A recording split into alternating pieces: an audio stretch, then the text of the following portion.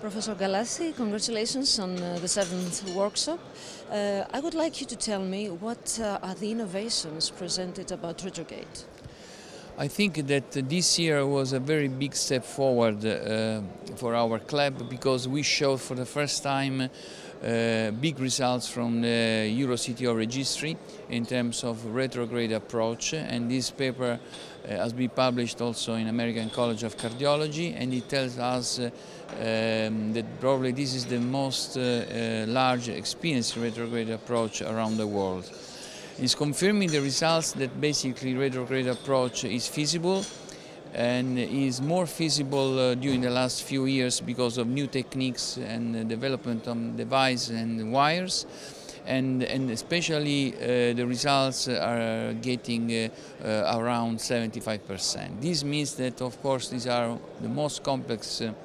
lesion, and of course to reach 75% is really a big step forward. In addition to that, of course, we have also to mention the important thing that this approach is safe, and we demonstrated as around the world, and especially in Japan, that the retrograde approach is a technique that, of course, needs to be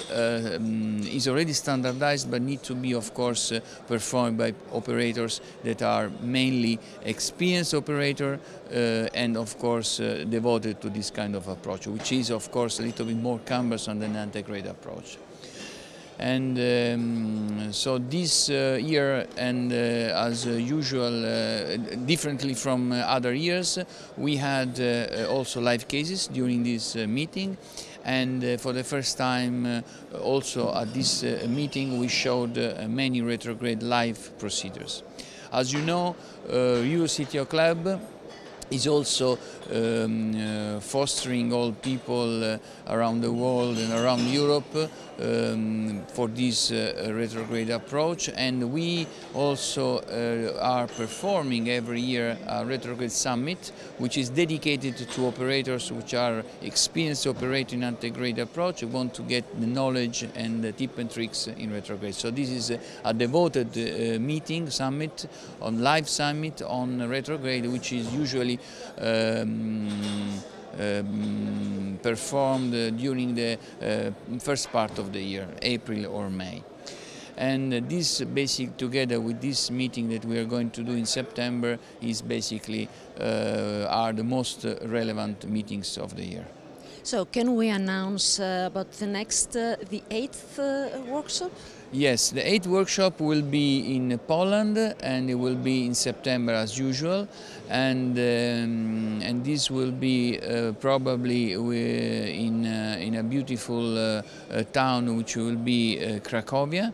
and we like the idea to move also this meeting around Europe in order to have visiting all different countries of Europe, and probably the year after Poland we have to still establish where is the next country. Probably we are going back to Italy, as we did in 2009, first time when we started this meeting. For the retrograde summit we might do again probably in Zurich. As you know, Zurich was the